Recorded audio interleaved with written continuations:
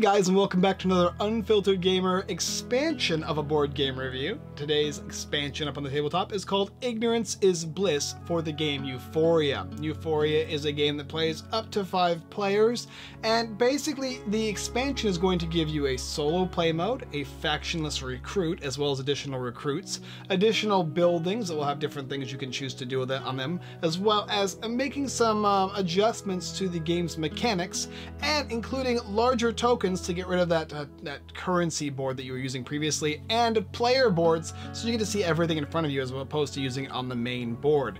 Whether I think this is an interesting expansion that you should pick up for the game will be decided at the very end of the video, but first let me show you what you're going to get, as well as what basically you're going to be using these things for.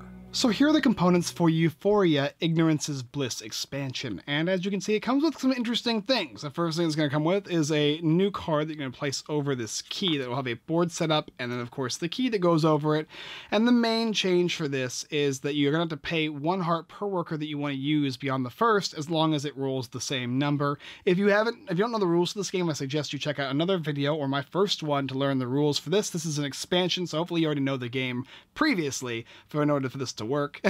But nevertheless, it also gives you the player count for construction sites, how many different resources you need, and then what you need to pay in order to gain the morale for your workers, or what you suffer if you can't. And then of course it's going to give you these extra building sites or construction sites here. They are just the same as the other ones, the old previous ones, but now you can choose to use these or those, and they have a symbol with a guy with his with a blindfold on to signify ignorance is bliss. And it's just new cards, new construction sites which utilize new mechanics and whatnot. And it gives you quite a few of these new guys here. There's also stickers that are going to come in the game box that you can attach to the board that signifies in a 2-player game you're going to start your little workers here, 3, 4 to 5 player, as opposed to starting it here every time and moving to this end of the board. It makes this track a little faster in a lower player count game.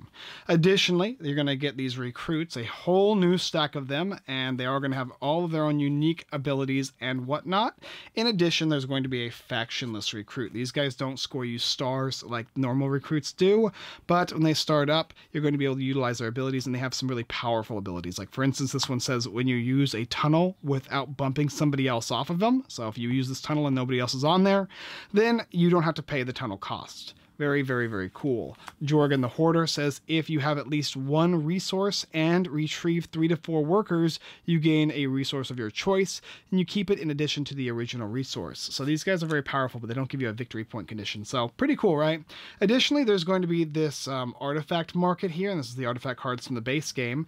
And what you're going to do is you're going to flip these cards over, and it's going to have costs associated with them. This is the cheapest, which is for free, and this costs 1, this costs 1, this costs 2.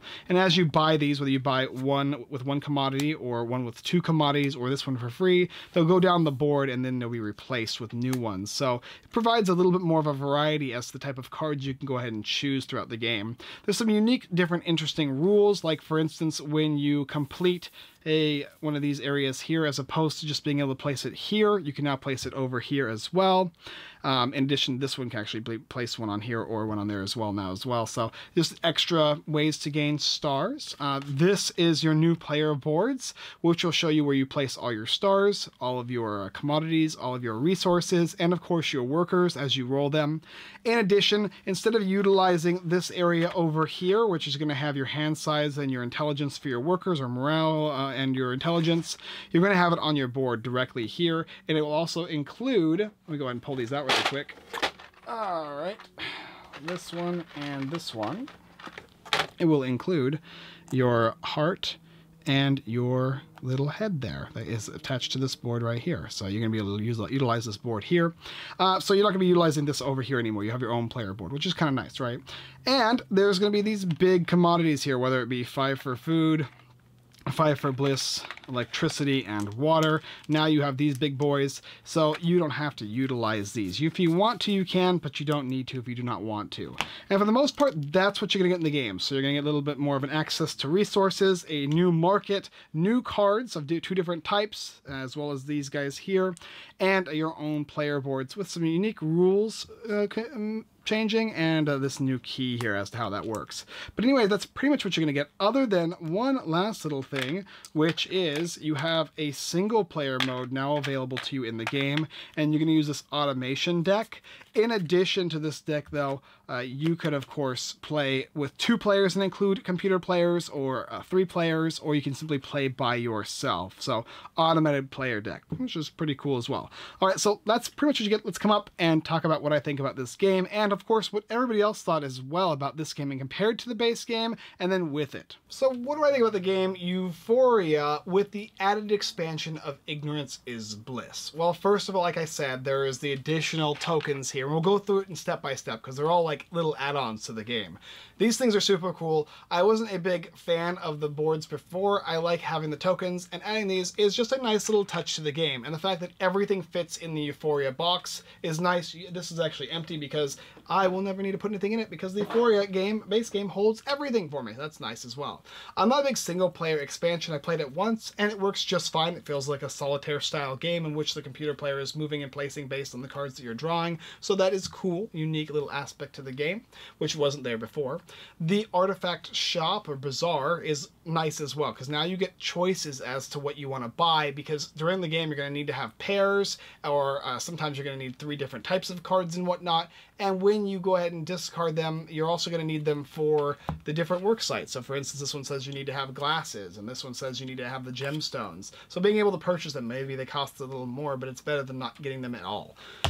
Additionally, there is the new factionless class. While they do not give you victory points when they become active at the very end of the game with the little stars because they don't have a faction, they give you a very powerful boost at the beginning of the game, whether it be additional resources or wilds or the ability to do certain things other players can't do, which is a nice touch. And being able to choose them or not choose them is nice. Now you only get to have one of those guys. If you get another one, you have to draw a different one, so you're only going to get one of them because they get too powerful, I imagine is the case.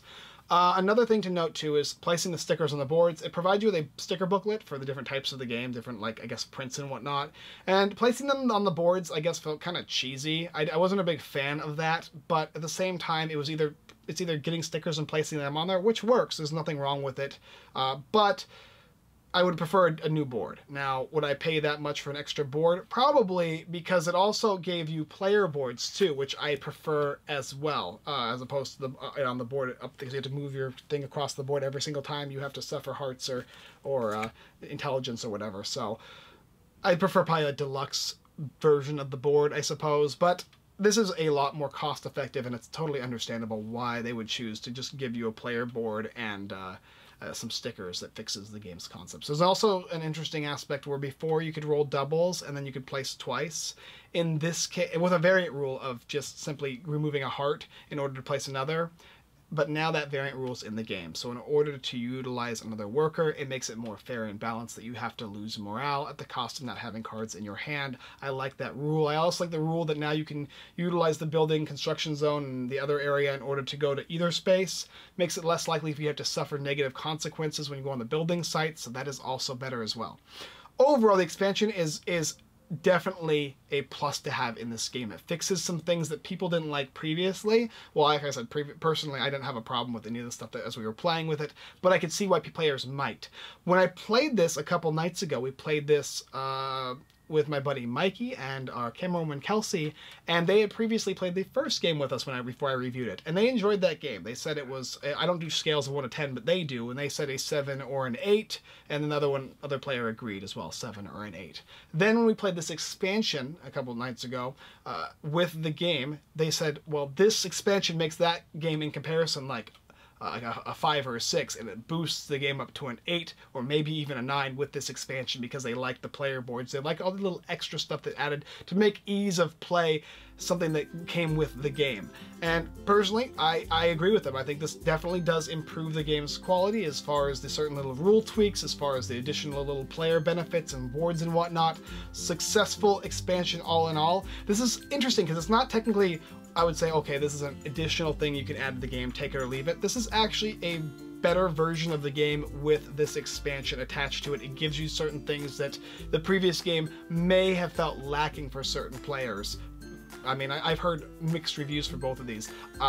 Whether or not they've actually played this expansion or not, I don't know, but I think for the players who had a problem with some of the aspects in the original game, if they get this expansion, this actually might fix those issues for you. So if you own the game and you personally like it, definitely get this expansion. It's going to make things even better for you. If you own the game and you don't necessarily like it because of certain rules and whatnot, this will actually tweak them to maybe entice you to want to check out the game Euphoria. Personally, a really good expansion. I definitely suggest taking a look at it, especially if you own the game Euphoria.